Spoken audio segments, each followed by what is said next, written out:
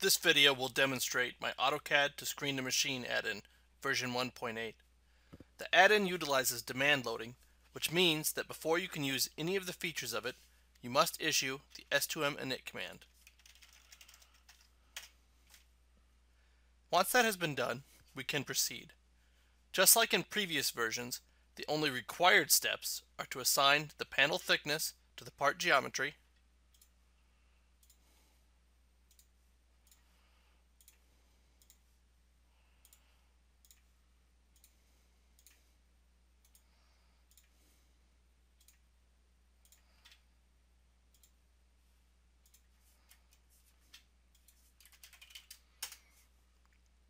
and to assign the depth of cut to the operation geometry.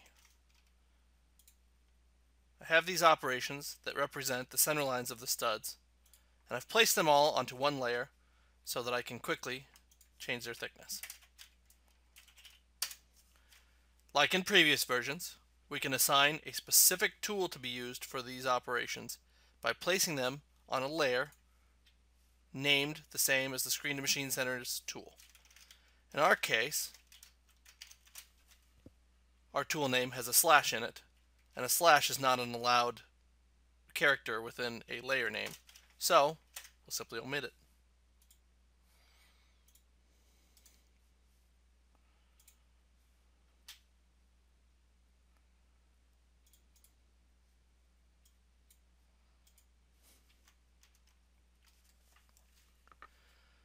New to this version, selections of geometry have some additional properties available.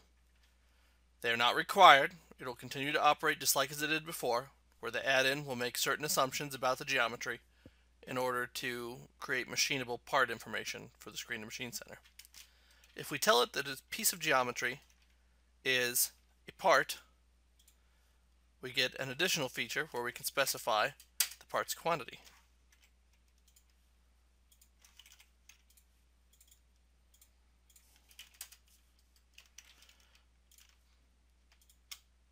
Just like with all AutoCAD entities, multiple selection is allowed. So I can tell these are both part outlines, and then I need 4 of them.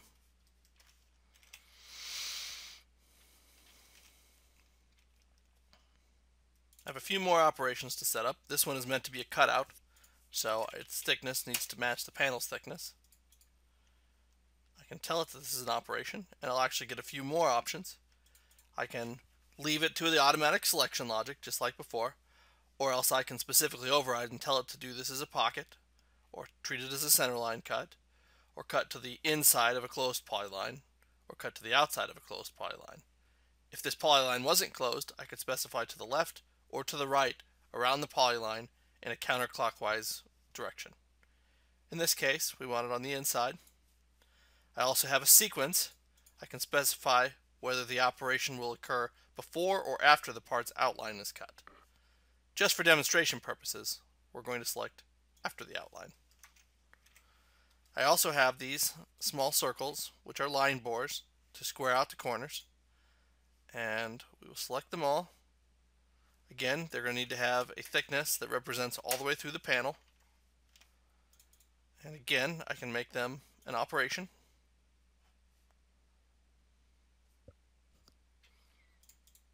And I can set them to occur before or after the outline. In this case, we'll set them after. Having done all that, I next issue an S2M face or back command, depending on whether I've drawn the part as viewed from the good face of the material or from the back. I select my part outlines, and like most AutoCAD commands, you can select your parts first and issue the command, or go the direction we did. New to this version, if I happen to select geometry that had been specified as a part operation, it will simply be ignored.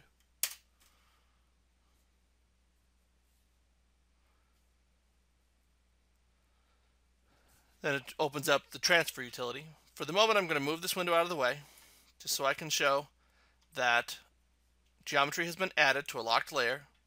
Anything that was ignored because it didn't have any thickness is in red. Text was added to each operation added to tell me how it was treated.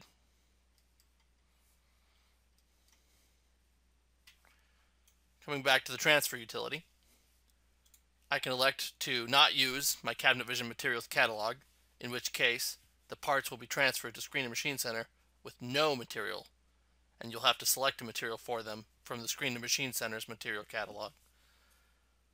If I do use my materials catalog, I can search.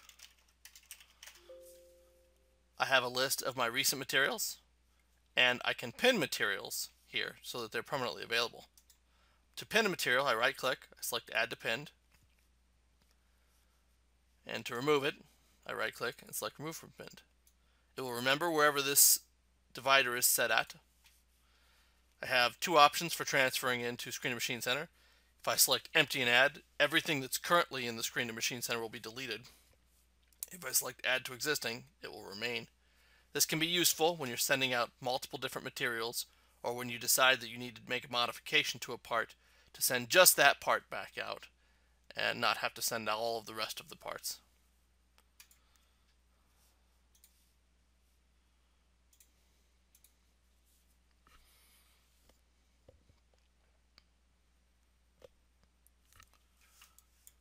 Because we have Enterprise Manager installed on this computer, it's opened the Enterprise Manager Screen to Machine Center interface. If you do not have Enterprise Manager, it will skip this step and go directly to the Screen to Machine Center.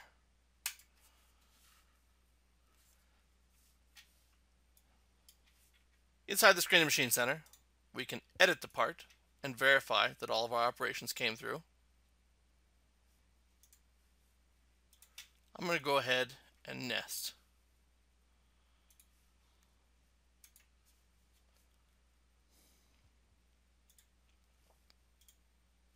In this case, because of the funky shapes I have, I would get a better nest using the True Shape module, but for purposes of this demonstration, it won't make any difference.